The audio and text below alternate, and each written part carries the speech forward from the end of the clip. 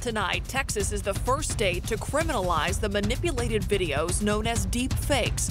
We'll talk about the possible constitutional questions the new law raises. A new report shows that members of the LGBTQ community are less likely to report abuse by a domestic partner. And we experience some relief from the heat today, so how long will it last? Thanks for joining us for KSAT News at 9 from right here in the KSAT 12 newsroom. I'm Myra Arthur. We begin tonight with something freaky, frankly, technology that can be used to make it appear as if someone said or did something that they really didn't. They're called deep fake videos, and concern about them is certainly growing. Take a look at this one. You might have actually seen it before. This is video of former President Barack Obama addressing the nation, but it was manipulated to match up with the words of a comedian, Jordan Peele. A Texas lawmaker is leading the fight in trying to crack down on these deep fake videos. He is actually behind a law addressing this very issue. Our Tiffany Huertas talks to him about this law, and also a law professor who weighs in on whether this could be entering into territory protected by the First Amendment. Texas Senator Brian Hughes says deepfakes could pose a threat to elections. Deepfake videos are so real looking and so deceptive that it was obvious to us that they could be used for real damage in the election area.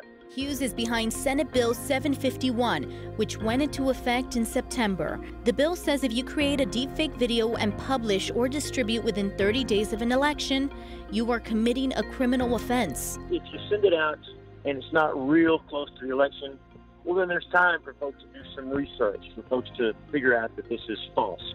But if we're within 30 days of an election, people are about to be voting on who they're going to choose for an office, whether it's mayor or president or county commissioner.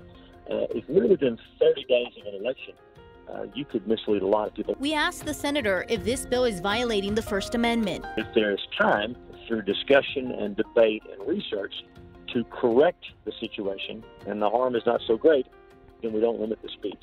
We only limit free speech in a case like this where the harm is so great and there's no other way to address it. We also asked a St. Mary's University law professor about how the First Amendment impacts deepfakes. It can act as a brake on legislation, and does, because governments, federal, state, and local, are not allowed to enact laws which infringe on First Amendment rights. So in the hypothetical I mentioned, where the individual, as a joke, as a parody, as satire, is portraying an incorrect image of an individual, that may be protected by the First Amendment, because there was no specific intent to injure or harm that individual or to undermine the election. Summers says although it could be hard to prove the intention of a video or post, deepfakes can be damaging. It can be extraordinarily damaging, and because of social media platforms, it can be disseminated rapidly, globally, certainly nationally. And those images, once planted in the minds of those who are reading social media, participating in social media, is very difficult to erase. According to CNN, the Pentagon, through the Defense Advanced Research Projects Agency, is working with several research institutions to get ahead of deepfakes. Myra? All right, thanks, Tiffany. Domestic violence victims often find the problem so very difficult to report. That is especially true within the LGBTQ community. A recent study found that this problem is prevalent within that community and very rarely reported. It's part of our Loving in Fear series that we are addressing this very issue. Take a look at this survey here. In 2012, the National Intimate Partner and Sexual Violence Survey found that 44% of lesbian women and 61% of bisexual women reported experiencing physical violence, stalking, or rape by intimate partners. 26% of gay men, 37% of bisexual men reported the same. Then a 2012 report by the National Coalition of Anti-Violence Programs found that fewer than 5% of LGBTQ survivors sought protective orders. A survivor named Stacy Sumlinson took her a year to get out of an abusive relationship with her ex-girlfriend. She talked to our Courtney Friedman about that. She says past experiences of discrimination can sometimes make it seem like LGBTQ people are accustomed to abuse, even in relationships. I just think, you know, everybody should be equal and have the equal opportunities that everybody else does. Because, you know, God's created all of us. And that's the main thing. We all bleed the same colors. Tumblinson says that she is proud the San Antonio City Council put extra money toward combating domestic violence and aiding LGBTQ victims in its 2019 budget. If you or a loved one or anyone you know is in an abusive relationship, there is help out there. We have a list of resources right now on our website at KSAT.com.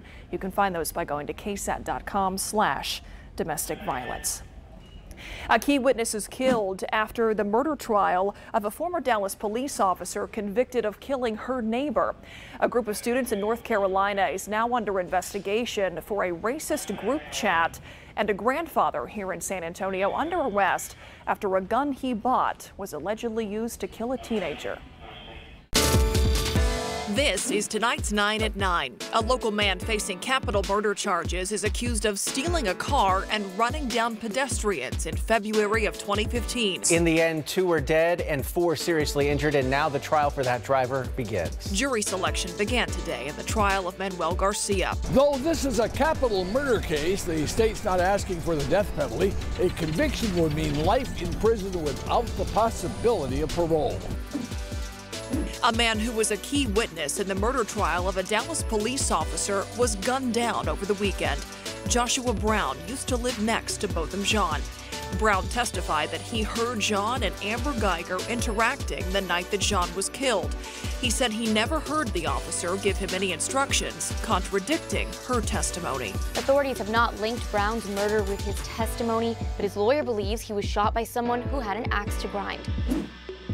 MacArthur High School's head football coach arrested in North Central Texas. Ben Cook is accused of assaulting someone to the point of impeding their breath. He was arrested yesterday in Brown County and has been released on a $10,000 bond. Northeast ISD has placed Cook on administrative leave for now. School administrators in North Carolina investigating a group of students who created a racist chat group online. The group chat was reported by a 14-year-old black girl who posed with a white-face avatar after she heard rumors about what was going on. When she was allowed access to the group, she found offensive messages targeting the black community. It made me feel very offended, and to find out who the person was that made the group chat, I was really shocked.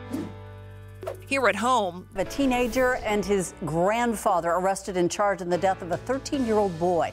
We first broke this story last month when the shooting happened on the far north side of the county. The Bexar County Sheriff's Office says the 14-year-old initially called 911, saying the victim accidentally shot himself in the head. But investigators now believe the boy accidentally fired the gun his grandfather left unsecured. The teen is charged with manslaughter. His grandfather is charged for making a firearm accessible to a child. Thousands of taxi drivers in Mexico City demonstrated against what they considered to be unfair competition by apps like Uber. The protest led to traffic backups in that busy city. Delta Airlines, the Orlando Airport, and TSA investigators are now trying to figure out how a woman made it onto a plane without an ID or a boarding pass. Another passenger alerted flight attendants when she found the woman sitting in her seat. Who knows what I did? I just threw it out as soon as I got on the plane. I need a government. Okay, well, I'm showing you a picture right there. This is just as good. She was eventually escorted off the plane. At this point, it's not clear if the woman will be charged. The FBI is joining the investigation. Meanwhile, Delta says it's conducting its own review of what happened. A dog trapped under debris was found alive weeks after Hurricane Dorian devastated the Bahamas. The dog was discovered by a drone using infrared heat-seeking technology. Rescuers named the dog Miracle because they say he is lucky to be alive. In New York, a scary situation at a salon, all caught on camera. A deer can be seen crashing through the front door, running into the break room, and then circling around to run back out. The woman sitting on the couch was hurt, but is expected to be okay. To read more about these 9 stories, go to ksat.com/news at 9. Adam Caskey joins us tonight, and today was the day that we were all waiting for. That's right. Some nice fall changes. Yeah, it brought us back to where we should be. South is Texas what it did. fall. Exactly. I should clarify. We had a continuation of summer through September, and for the first week of October now, we're back to where we should be. This is nice. Get ready for a lot of ups and downs, though, this week. Ah, okay. Yeah, it's a fairly typical fall pattern finally, where we have things constantly changing. We'll take the downs, down temperature-wise. Yeah, right? and air masses are moving around. All right, so outside, currently we're at 77. A clear sky, dew point of 58, so fairly low humidity. Much better than what we had last night at this time, and especially what we had last week at this hour when we were dealing with the heat and humidity still. Northeasterly breeze has slackened up a little bit. It pumped the brakes this evening, and it's going to generally stay between 5 and 10 miles per hour through the rest of the night. Now, dew points in the hill country down in the 40s, even 54 in Kerrville, but 46 Rock Springs, 45 Junction. And we're starting to see some dew points in the 60s closer to the coastline. Overall, comfortable along and especially west of I-35. Now, big temperature difference, and that's pretty common on a day where you have a frontal passage. So right now we're 68 Rock Springs, but 82 in Cotulla. So big difference north to south. And the front, it takes a while for that cooler air to really filter across all of South Texas. So you go up to the Panhandle, Lubbock 58 along with Amarillo, but then 83 in Laredo. Overall, though, this cool front has kind of evened out temperatures across the plains, north and south, up and down the plains. So here's our overall weather pattern. No big heat high really dominating our weather. But we will see a little bit of a warm-up later this week during the middle part of the week. However, we're looking up in Canada at this little ripple in the upper level flow, little dip there, little disturbance. Associated with that, temperatures in the 30s and 20s at this hour. And that cooler air is going to be making its way southward, and that's our next cold front that's going to be hitting us at some point Friday. So by Wednesday, crosses the border. It's in Montana, Idaho, and Oregon, and then Thursday, it continues to push its way southward, and at some point we think around midday Friday, boom, the leading edge of that cooler air mass should hit us. Now keep in mind, it is going to modify as it moves southward. It's going to warm up a little bit, so we're not talking 20s and 30s around here, but it will actually give us more noticeable changes for the upcoming weekend. So here's the breakdown for you. Tuesday morning, 60 degrees. Comfortable, refreshing start to the day. 78 at noon, then 85 the high temperature and a lot of sunshine. So a big temperature jump from the morning to the afternoon. Low humidity, but the humidity starts returning on Wednesday. Will be near 90. Hot and humid, 93 on our Thursday. But at some point Friday, that front hits, maybe bringing with it a few showers. And look what it does for the upcoming weekend. I mean, at that point, we're talking mornings in the low 50s. And highs Saturday and Sunday in the 70s. Now that's a front. Yeah, 93 won't last long. Yeah, it won't, exactly. So anyway, I like to highlight that for you too. We don't mind it. Thanks, Adam. We want to remind everybody that we are just about a month away from the special election coming up in November. And if you don't know what's going to be on the ballot for that special election, we've got you covered there. Right now on our website, you can go to KSAT.com to find a sample ballot, including a Bexar County ballot. Just go to KSAT.com/news at 9. Early voting begins on October 21st, and then Election Day is on November 5th. Have you ever lost a button on a blouse and just left that clothing item hanging in your closet because you didn't feel like going to get it fixed? Or maybe you've never worn a pair of pants because they're a little too long and you don't know how to hem them. Most of us have been in a situation like this. It's why we spoke to a fashion merchandising expert from UIW to get some advice on what to do. RJ Marquez lays out the tips she gave us in tonight's Adulting Hack. Most of us have been in a situation where a button falls off of our clothes, so we asked Melinda Adams, professor of fashion merchandise at UIW, what's the easiest way to sew that button back on? Hopefully you have a needle and thread. You'll also need a toothpick. This will create a shank to keep the button away from the fabric while you sew, so your shirt will close properly. You place the button on top of the toothpick and the fabric underneath it, and you sew through the holes around and around until it's tight. Next, remove the toothpick and wrap the thread underneath the button a couple of times until it feels secure. And you fixed your button and saved yourself probably 20 bucks from having the dry cleaner do it. Another thing you've probably come across before and will come across again, pants that are too long. Here's a quick fix that doesn't involve a needle and thread. You can just take some double-sided tape, put it on the inside of your hem, hold it up, and just press it together, and that will hold your pants. They also sell double-sided fabric tape that you can buy at the fabric store. The fabric tape should hold up even in the washer and last for years. And now that it's nearly sweater season, So sometimes with our sweaters we get snags in them, and so it's really easy to fix that. all you have to do is find the loose thread, take a needle or sharp object, and pull it through the back side of your sweater. That will save you from having that run or getting it snagged further and creating a huge hole in your sweater. There are also iron-on patches you can buy to cover up holes. Here's a quick trick you may have not thought of to loosen up a stuck zipper. Depending on the fabric, you can put a little WD-40 on it or vegetable oil just right there to get your zipper to move up and down. That works if it's a metal zipper. Adulting Hacks is just one of the series we feature exclusively here on the News at 9. Here's a look at some of the others. Be sure to tune in tomorrow for a new installment in our consumer series, Money It's Personal. You're watching KSAT News at 9. We'll be back in just 1 minute.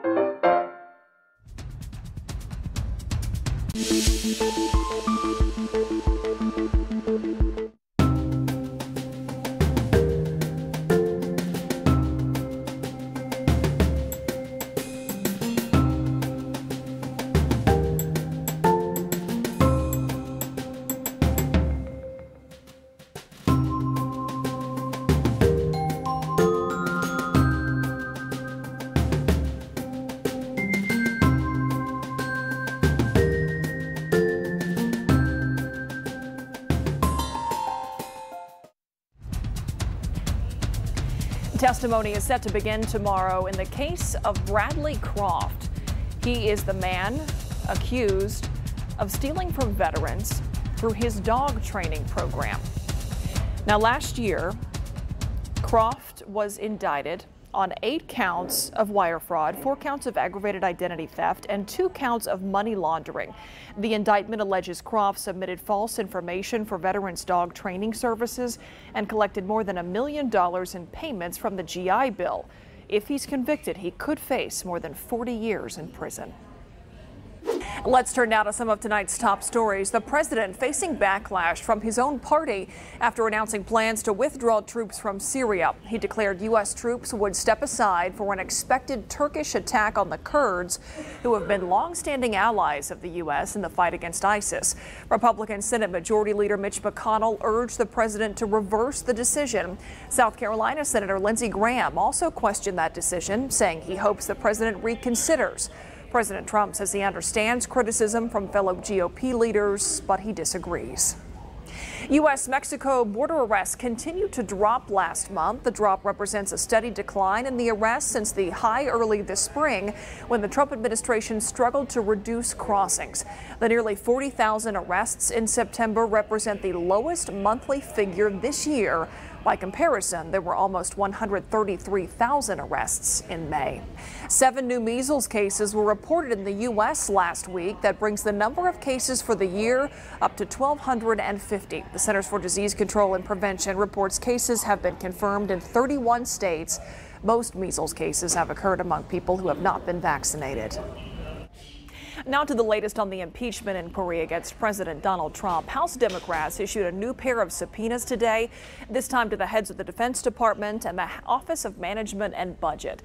The House chairs requested information regarding the Trump administration's decision to delay military aid to Ukraine.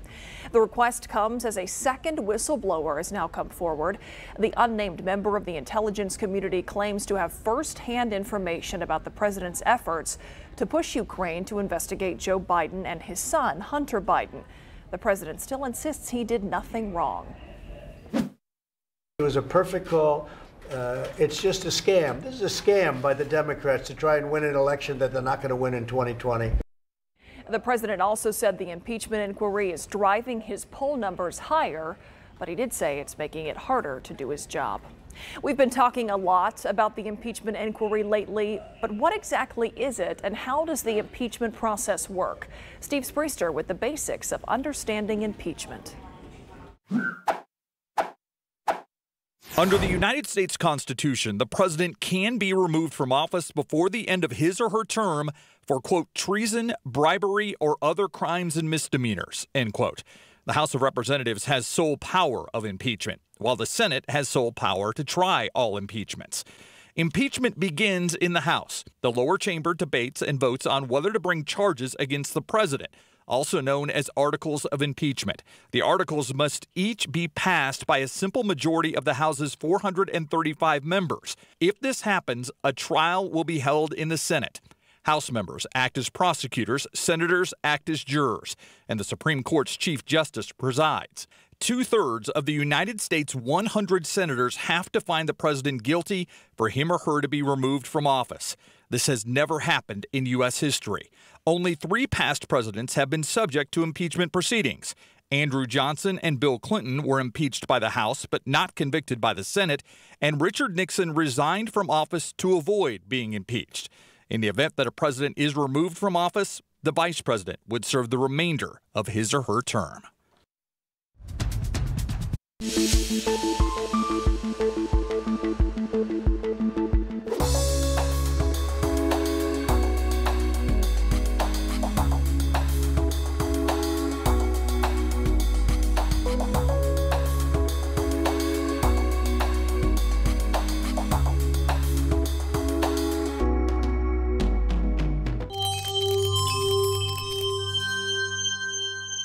Let's go to our website now to find out what's trending this evening with Ivan Herrera. Myra, thank you for having me. All right, 3 great trending stories for you today. The first one, 'tis the season for delicious pumpkin. Everything. All things pumpkin. But this story isn't about eating pumpkin. It's actually about the record-setting heaviest pumpkin in the Topsfield Fair in New England. All right. So let me give you some insight into this. The winner of the All New England Giant Pumpkin Weigh-Off came in at 2,294.5 pounds. So this thing is huge. This thing needed a forklift. Huge, huge, huge. So to give you a little bit more perspective, one of the lightest cars on the market weighs 2,018 pounds.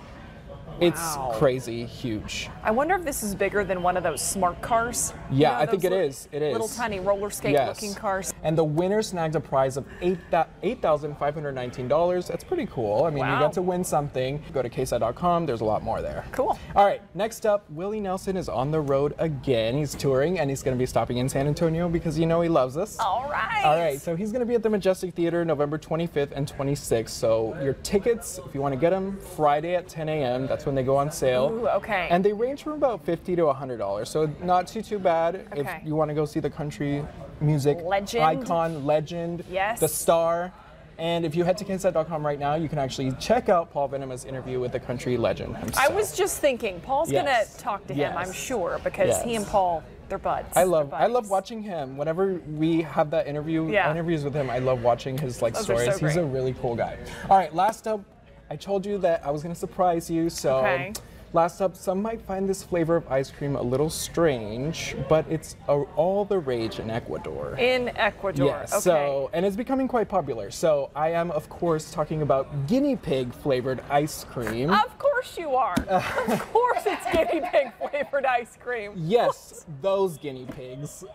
Guinea pigs are actually a quite common dish in Latin American countries such as Colombia, Peru, and Bolivia. So it's not a huge deal over there.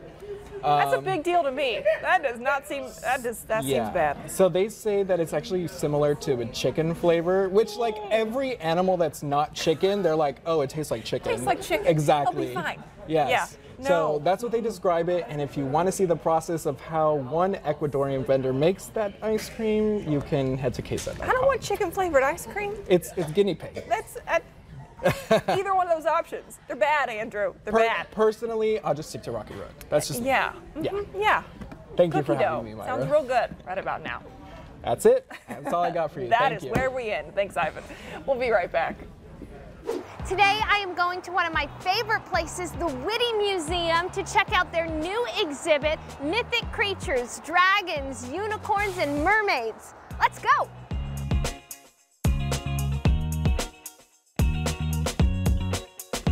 This exhibit is going to cover the origins and the cultural diversity and the history behind a lot of the legends we're familiar with, and several that we're not. And then, of course, tell some of the facts behind some of these. And so some of them can be related back to just the misidentification of modern-day animals like giant squids and rhinos and things like that, as well as the fossils. Early explorers are discovering fossils of dinosaurs or mammoths and mastodons, not knowing what they are. It gave credence and evidence to some of these legends of dragons, giants, and cyclops.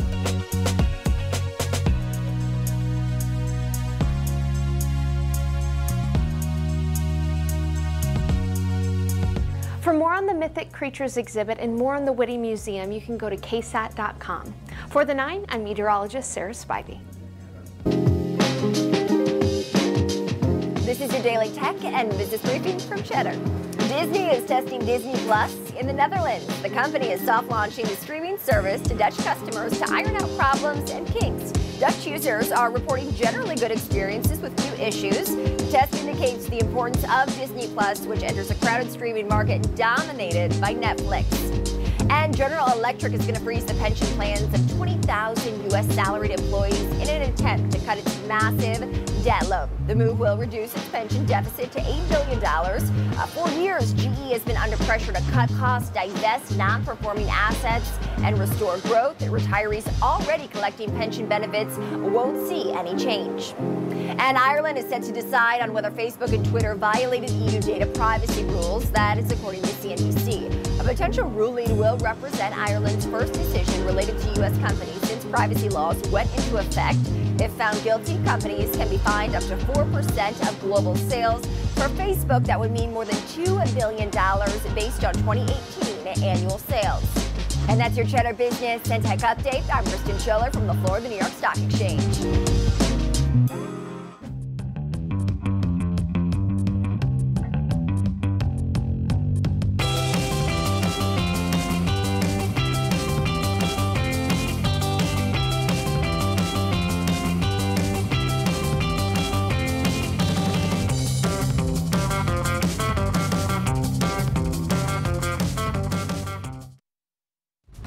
That's all our time here on the News at 9. Thanks so much for watching. I'm Myra Arthur. See you next time.